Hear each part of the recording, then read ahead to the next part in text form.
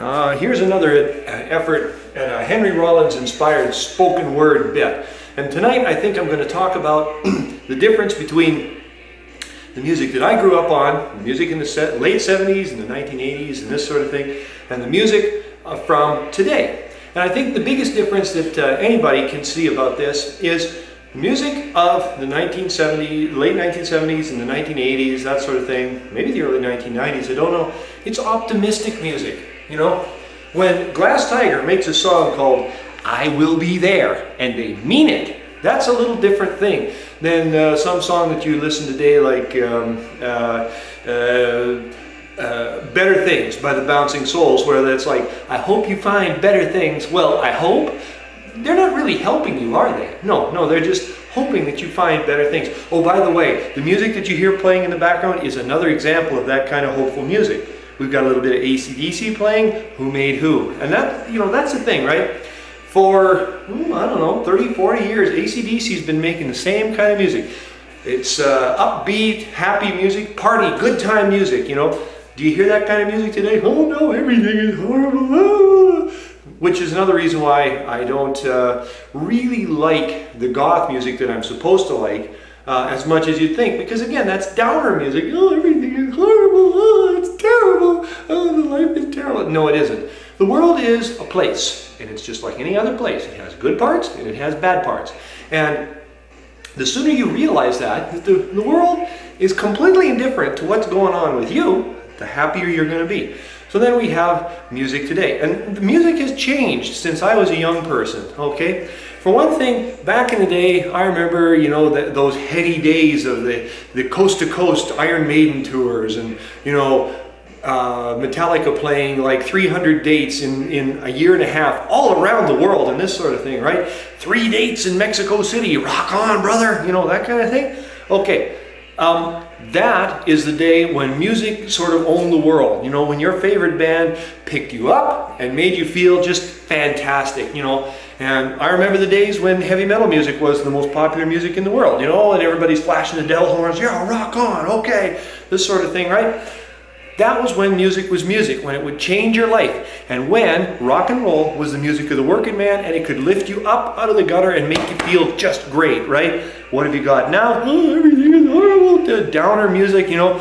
Rock and roll music isn't really even getting made anymore, right? You know, you get your classic rock, you know, and there's a few bands that are doing great things today, you know, like Sweden's Arch Enemy, you know, death metal band, you know, Cookie Monster vocals, which isn't really singing. I think bands do death metal, do that kind of Cookie Monster singing because they can't sing any other way, but that's beside the point, right? So, music today, it isn't hopeful, it doesn't pick you up, it doesn't make you move. And what the heck is with country? Well, don't get me started on country music, okay?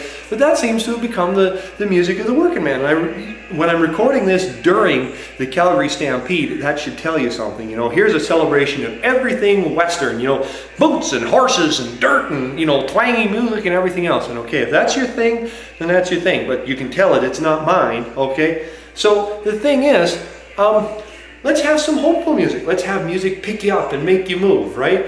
You know, there was a lot of criticism leveled against heavy metal music when I was growing up. Oh, it's the devil's music. Satan. Oh, no. That's Halloween, right? You know, Ozzy Osbourne or Alice Cooper was no more in touch with dark powers than George W. Bush or Bill Clinton was, you know, and none of those four guys really had any clue what was going on. It's Halloween, it's you know, it's dress up, make-believe, that sort of thing, you know.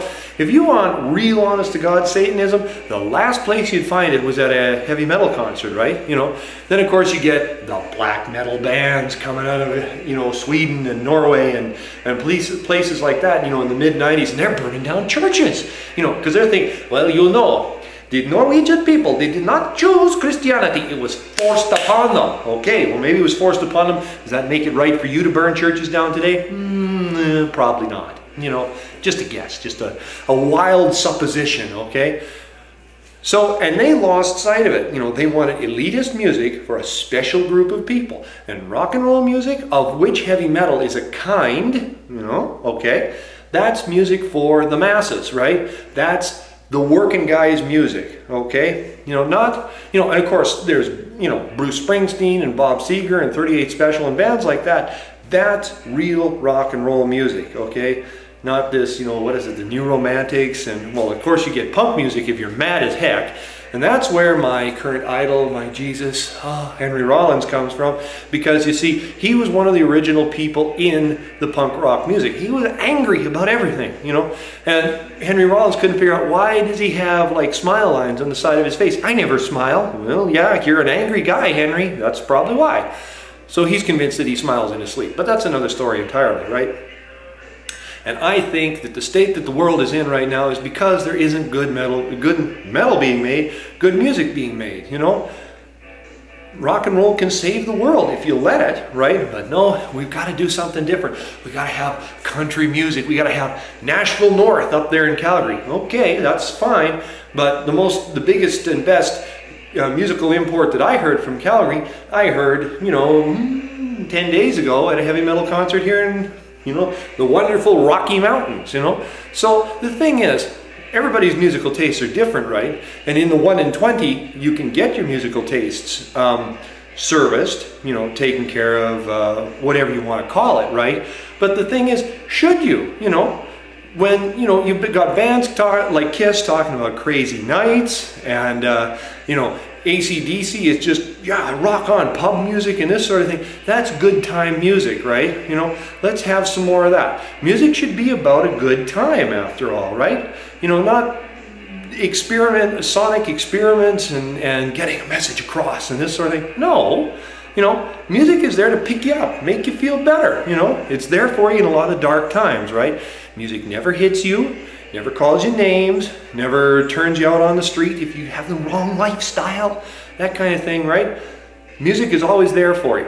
Music should always be there for you, right? Because we need more of that kind of rock and roll music, the kind of music that you can just take into your heart and love, and it'll make you a better person, right? You know, I've heard people say, since I've been listening to that metal music, I'm a better person. And of course, metalheads tend to be smart people. We all seen those dunderheads at school too, or at least I grew up on them. You know, the guy with the metal shirt and the plaid shirt. And these are the guys that would throw me in excuse me, in lockers and this sort of thing. But hey, you know, at least they listen to honest music, right? You know, and you can tell what kind of music I like. There isn't enough of that honest music being made today, you know, and I think we need to change that. So here's try number 2 of Spoken Word, signing off.